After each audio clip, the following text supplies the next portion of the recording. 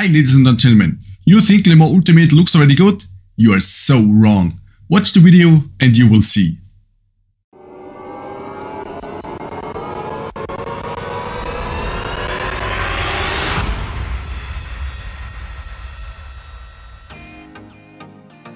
Let's get straight to the point. I have two versions. I have a free version and a pro version. For the pro version you need to pay €5 for a Patreon page called Pascal Gleischer. He is Marty McFly mods, the guy who make the ray tracing versions for Reshade, and I will explain you for the pro version how to install that. It's the same version, the same procedure. You click here on download for Reshade, download Reshade, then you start it, then you search for Lemur Ultimate, DirectX 10, 11, 12. So here's important, you activate the Q unit by Marty McFly, and in the bottom the immerse by Marty McFly. Next, finish. So what else you need to do is you need to download this to ini files. These are the presets, and I will show you that now. You go here to Lemur Ultimate, and you need just go in the normal file, and you paste it here, and that's it. So here is the Marty McFly Patreon page. You need the ray tracer membership, costs €5, and as of the video my understanding is you pay one time €5, and you can use these shaders forever.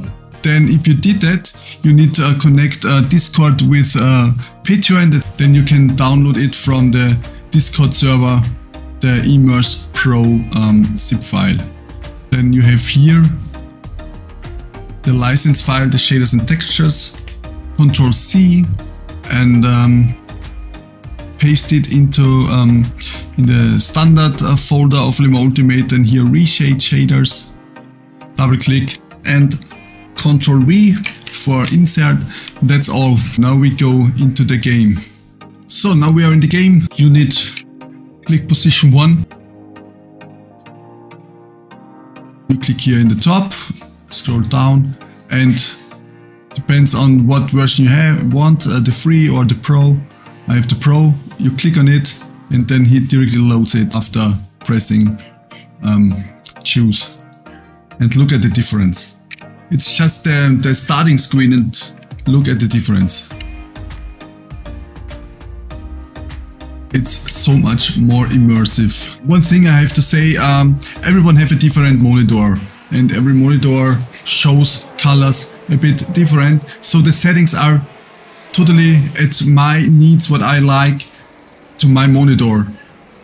Can be that the colors are too much for you or something like that. Then you have to play around with the filters and yeah, adjust it to your needs. For me, it's perfect that way. I'm very happy. In the future, I will try to get a ray tracing running for high-end systems, and maybe we can enhance the lightnings a little bit more.